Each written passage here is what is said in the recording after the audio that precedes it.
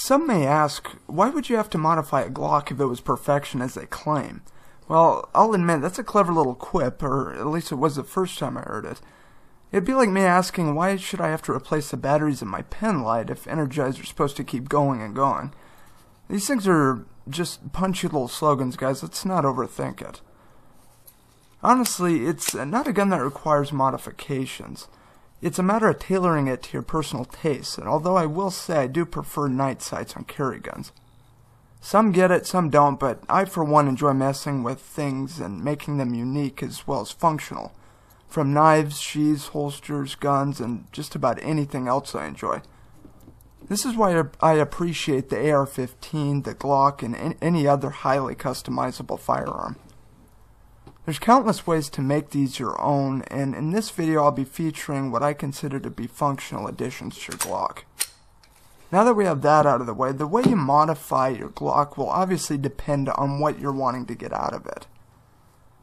I will start with some things I like to do to my carry Glocks, and then we'll address some other stuff. My modifications are different depending on, whether it be Gen 3 or Gen 4. One of the first things I do is outfit my Glock with a decent pair of tritium night sights. If you're playing the odds of your threat being inside of 20 feet and would like the fastest sight acquisition, I'd recommend something like the Trijicon XS 24/7 Big Dots. If you're after quick sight acquisition but prefer a ghost ring style sight, Ameriglow makes a great option. There's also Snake Eyes sights from Dead Ringer that uses a similar concept but uses fiber optic-like light gathering polymer to aid in sight illumination. These sights are tritium as well. If you're looking for something a bit more versatile as to comfortably engage targets a bit further out, it may behoove you to stick with the more traditional 3-dot sighting system. There are many great options, however the best value I have found are meprolites. I would recommend getting a front sight color that contrasts the rear. One great high-vis option, whether it be day or night, is the TrueGlow TFX. These are fiber optic and tritium, which is kind of the best of both worlds for visibility. Some also like the blackened out rear sight with a simple tritium or fiber optic front, again to keep focus on the front sight. And these can be used as a carry sight, but it is a more popular competition sight. If you're looking for this sort of setup, I would look into Warren Tactical. As far as grips are concerned, I will say that the Gen 4s are much better than any of the previous models, and I don't feel aftermarket grips are really necessary. As for the Gen 3s and before, it's not that the traction is horrible, but I do prefer a more substantial purchase than what the stock frame provides. I took a chance on some rubber textured decal grips from Fixer. They're nice because they're pre-cut, and you can choose to use any of the various shapes to texturize to your satisfaction. They simply adhere to the frame with a 3M-like adhesive and have done well staying in place. I've also picked up skateboard deck tape that comes in large strips for you to cut out any way you'd like and adhere to the frame. This is texturing similar to sandpaper, which makes for an unmatched purchase as it really locks into your hand, but it falls short while carrying as the abrasive media is tough on clothes and it's a nightmare against your skin, so if you carry inside the waistband, an undershirt is all but mandatory. A perfect hybrid of the previous two is made by Talon Grips. This has a texture very similar to skateboard deck tape, but is perfectly cut for your particular firearm, so it tends to look nicer and it makes for a rock solid grip, but again falls short in most concealed carry methods. These are also offered in a rubberized version. There are also tough grips or rubberized sleeves that slide onto the handle. However, I personally stay away from these as they tend to move around, and I like to keep things as consistent as possible with defensive guns. And of course there is stippling, which I think looks great and makes for a great purchase.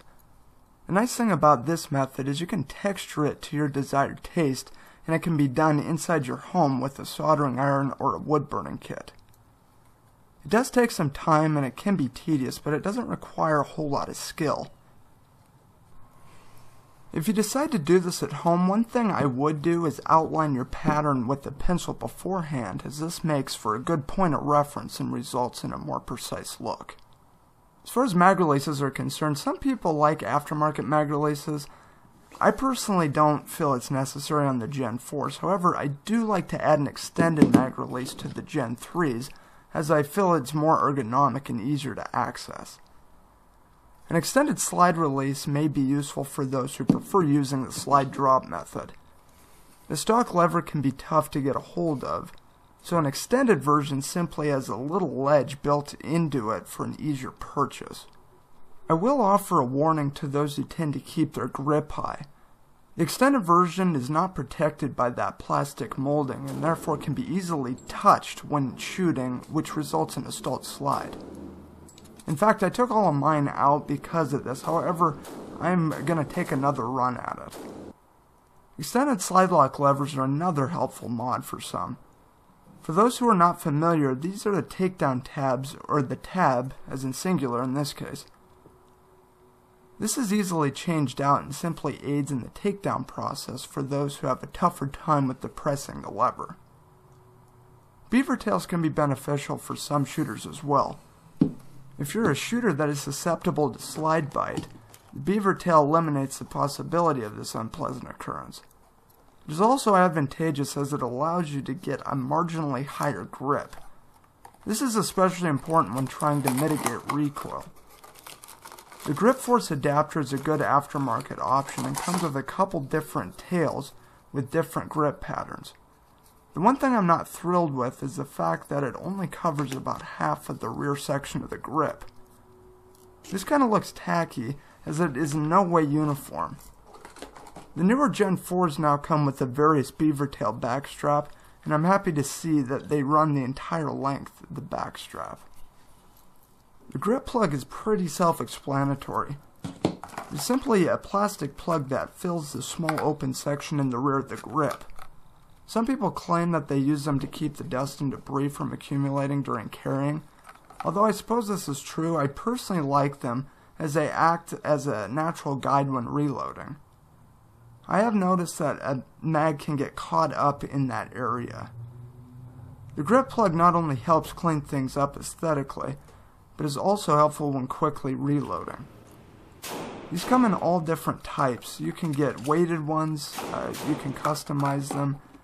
There are all kinds of options available, but I personally prefer the plastic ones that clip right in as opposed to using screws. Pierce and Glockmeister make the kind that I'm talking about, and these usually range anywhere from about $5 to $15.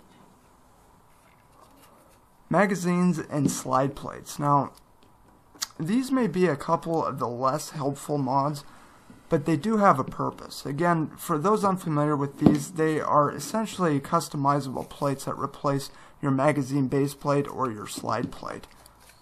They can help in transforming your firearm from mundane to unique. They can also be helpful for identification purposes.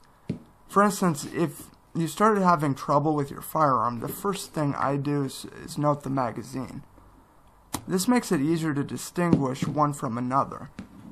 In the case of the base plates, they would only be helpful if you had a large Glock collection and they were stored in such a way that the rear plate is the first thing that was seen. These usually range in price anywhere from about $10 to $30. Now let's talk barrels a moment. I'll be the first to say that I'm perfectly satisfied with Glock barrels. That being said, there are times where you may want to look into aftermarket options. The first of which is if you want to convert your caliber. This cannot be done with 9mm. You need a larger caliber to convert down. You can convert down to 9mm with a simple barrel and mag swap out. With the 40, I can also use a 357 SIG barrel in the same 40 magazines to shoot that caliber.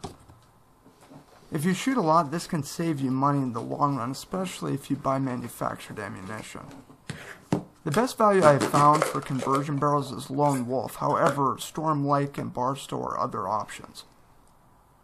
Another reason you may want to look into aftermarket barrels is if you shoot cast lead bullets, as the octagonal rifling of the Glock does not stabilize them for some reason. Also, if you're trying to squeeze every last drop of performance out of your Glock, you can install a match or ultra match grade barrel. This will improve accuracy very slightly. In fact, I doubt it would even be noticeable to most unless you shot from a ransom rest. You can get these barrels from places like Zev Technologies, Blacklist Barrels, and many others. And lastly, if you're looking for a minor recoil reduction or perhaps wanted to attach a suppressor or compensator, you can also get threaded or ported barrels. There are many options available that will likely suit your needs. Glock is one of the best striker-fired double-action triggers on the market. That being said, it's nothing like a nice, crisp single-action trigger, so there's always room for improvement. If you're looking for a very crisp trigger but aren't looking for a weight reduction, a very cheap and effective option is the All-of-One, aka a New York 1-spring, and combine this with a reduced connector. The All-of-One will set you back maybe $5. The most popular connector is probably a Ghost 3.5 pound connector. This costs around $10 to $15 if memory serves. Anyway, this combination results in a very crisp trigger, but may add slightly to your trigger weight. I put a 2.5 pound trigger from Zev Technologies. I don't remember the exact part number, but it was very reasonably priced and somewhere around $25, maybe $35. I would not recommend this for a carry gun, but it is an excellent option for a range gun or entry-level competition shooting. Then of course we have the more complete high-dollar options. The first of which is a fulcrum trigger from Zev Technologies. I believe this was the first fully customizable trigger of this nature. Then there's the pyramid trigger set, which is also along the same lines as the fulcrum. The biggest upside to these sort of trigger options is that they're highly customizable. They come with various trigger springs, so you can easily change your trigger weight anywhere from about 2 to 6 pounds. The trigger shoe on both feel pretty nice, and you can also get a smooth safety plunger and a skeletonized striker with this high-end package. I don't believe these two are necessary, as I believe you can achieve the same effect from a 25-cent trigger job. If I'm being honest, I don't feel these trigger systems are worth the money spent. Perhaps I just had unrealistic expectations, but I was not overly impressed with the crispness of the trigger, or the trigger reset for that matter. I really don't think trigger mods are necessary in carry guns, but if it is something that you are set on, I'd be mindful that lighter trigger springs can lead to light primer strikes and other problems. Also, they may fire your practice ammo just fine, but may not with your carry ammo, as some of them have notoriously harder primers, namely CCI, which would be like Spear. These are some options of the main parts and modifications that I concern myself with. However, this is simply the tip of the iceberg. I'm going to throw some of the more obscure mods out there just for fun. If for some odd reason you feel it necessary that your Glock shoots underwater, you may want to look into maritime spring cups. If you have a baby Glock and you don't like your pinky hanging off, or simply want to add 1 or 2 rounds to any magazine, check out Glock's extended or tapered base plates. Pierce also makes grip extensions. If you like the idea of lasers, Crimson Trace has been rock solid, holding 0, and makes various options. You can also get lasers integrated into your guide rod. This is a nice option because it doesn't affect the form factor of your Glock. One modification that is a bit newer to me is what is referred to as the Roni. Essentially, it's a polymer frame that you can put your Glock in that gives you 3 points of contact, much like a rifle. They had something similar that required a Class 3 license, however, this one does not because it comes with a 16-inch barrel that fits in your pistol, and then your pistol would fit into the shoulder-fired device. Then, of course, you can send your Glock off to get things done, like, slide melts to accommodate various optics. Grip reductions, professional stippling, trigger guard cutouts, or have your slide cut to produce the look that you're going for. Frankly, I could go on, and that's one of the great things about Glock. There's no shortage on ways to make this gun your own. If you can dream it, it can be made. Although I'm sure most of you guys are familiar with most of these parts and modifications, sometimes it's just nice to get an opinion on something you may not be familiar with. That being said, I hope this video was either helpful or entertaining at the least. As always, you guys, if you have any questions, feel free to leave your mark in the comments section. If you would like to, feel free to subscribe, leave a thumbs up, all of that. Anyway, until next time, this is Chase Palagi, signing off.